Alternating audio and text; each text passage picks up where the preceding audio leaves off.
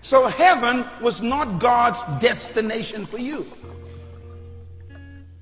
Heaven is your home country, but earth is your assignment. So his goal was to expand heaven to earth through his own children by placing them on the planet. And that leads me to point number 5. Adam was given kingdom rulership over the territory of earth. That's you. By the way, the word Adam is an interesting word, and God uses this word in an interesting way. The word Adam means dark earth. Dark earth, rustic dirt. That's what it means. Adam. It's not a name, it's a description. In other words, the first man that God made was in a body that was dark like mine, yours, some of you, and he called it Adam. Adam means dark earth.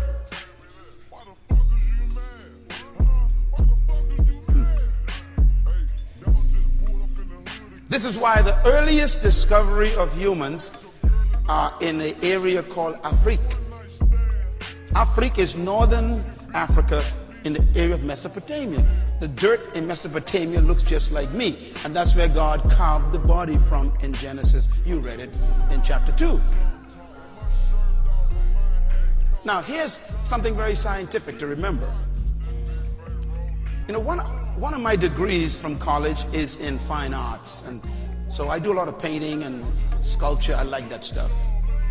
And when I was studying the science of color in college, the professor came in the class and he said, today we are going to learn the origin of colors.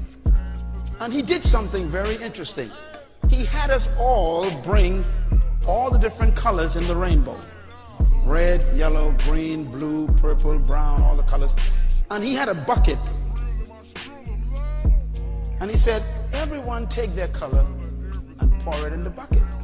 So we all poured these colors, red and yellow, green, pink, blue, and brown. Everybody poured it. And as the paint fell into the bucket, we saw a miracle right before our eyes. All the colors turned black. And the class was over.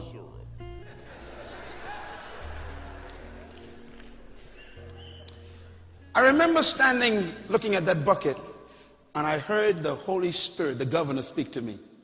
He said, that's the first man right there.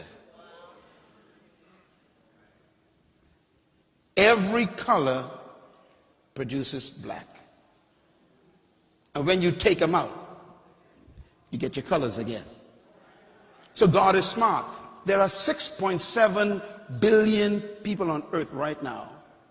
And if you read the Bible carefully, God only made one. He never went back to the soil. He was finished. He made one human, and that was it. Women didn't come from the soil. He went inside and took out a woman.